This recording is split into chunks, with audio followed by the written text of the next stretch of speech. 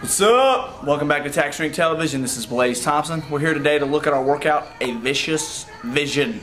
Warm-up number 3 for this workout. Check our warm-up section on the website if you don't know what warm-up number 3 is. Remember, this is just a guide for these exercises. It is not a tell-all be-all. We got some advanced techniques today in this programming. We want you to come in, learn how to do it right if you're uncomfortable with anything I do. Very simple workout though. 1 minute of a handstand, 1 minute of an L-sit or a V-sit. You alternate back and forth on those two moves for 10 minutes. You'll perform 50 thrusters and then you do an 800-meter run. You run the same circuit again with the handstands and the L-sit or V-sit, whichever one you're capable of doing. Next time you do 50 pull-ups, then you finish with an 800-meter run and you're done. Simple in form and idea, difficult in function, hard to do. Alright, so I'm just going to show you kind of the top level of these things for today, and if you have questions, you're going to need to come in and see us. Alright? First thing you want to do is protect your neck on these exercises. So you're going to need to put down some sort of soft pad to protect your head.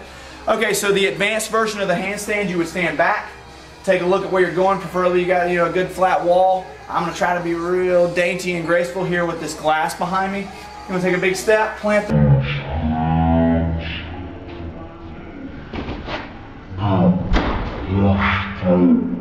straight line, lock out those shoulders, keep the head up, and hold that handstand. Alright? You will hold that for 1 minute, and then you'll alternate and switch to an L-sit.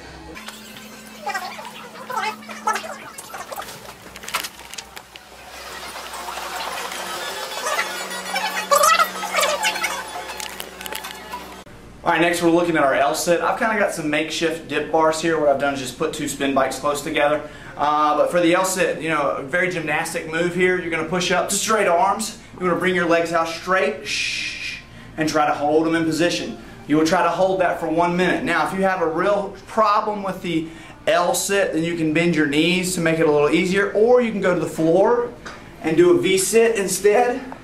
On the V-sit, I want you to keep your chest elevated, knees together, bring your arms up the same angle as your thigh, holding that position. Alright, so we just learned the V-sit. What you're going to do is alternate the handstand with the V-sit or the L-sit, 1 minute on one, 1 minute on the other for a total of 10 minutes. Then you're going to go perform 50 thrusters. Let's take a look.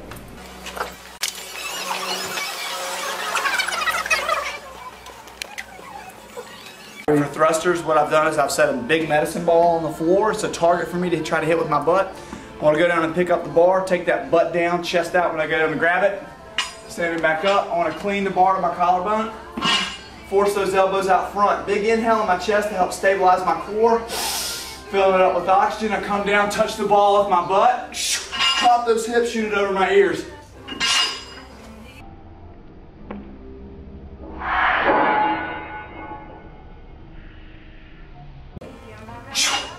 I want to see 50 of those thrusters.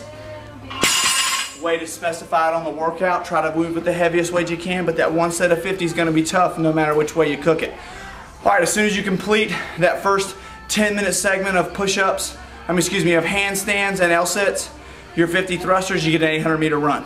Now you're going back to another alternating set of handstands and L-sits. And this time around, I want to show you something on your handstands.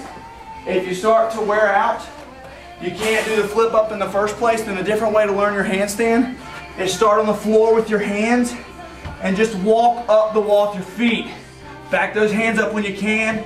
Work your way to your feet being over your head. It's also a little easier to get out of. But like I said, this is an advanced technique.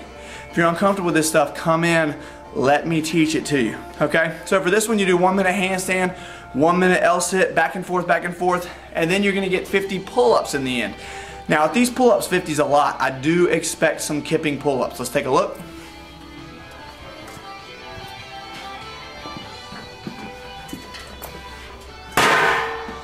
With kipping pull-ups, you hold that bar, hands slightly wider than shoulder width. I've got my feet on the floor here to demonstrate exactly what we're doing. So I'm going to rock forward to my toes, and I'm not pushing my hips forward as much as I'm pushing my head out.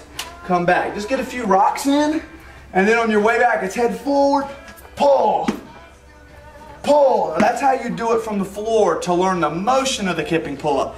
Now I'm gonna take my feet off the floor. I add a little bit of leg swing to it as well, which is gonna incorporate my abs. We're gonna go out to the high bar. So learn it on the low bar, getting the swing right. Let's check it out on the high bar next. 2, 1. So quickly taking a look at our kipping pull-up. I've showed you the setup indoors. Now I've got you on the high bar. I want you to see really how to do these full-on slot style. So I get my good approach. I want to try to grip the bar with the whole part of my palm. You don't want just fingertips. You need to get a good wrap on this one. Get up, get your hands set nice. Create the swing by back, forward. Notice my legs are working alternate in my head. And then it's up, forward, up, forward, up, forward, up.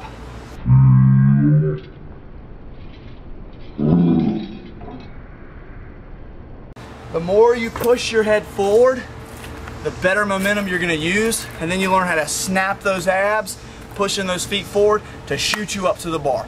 A kipping pull-up is not straight up and down. It's forward, back, and to the bar. The back almost takes you up in the letter C, and then you do a row to the bar. So it's not just down and up, it's forward and around. In the second round, you do your handstands, your L-sits, your 50 pull-ups, finished with an 800-meter run, and you've made it through a vicious vision. Thank you.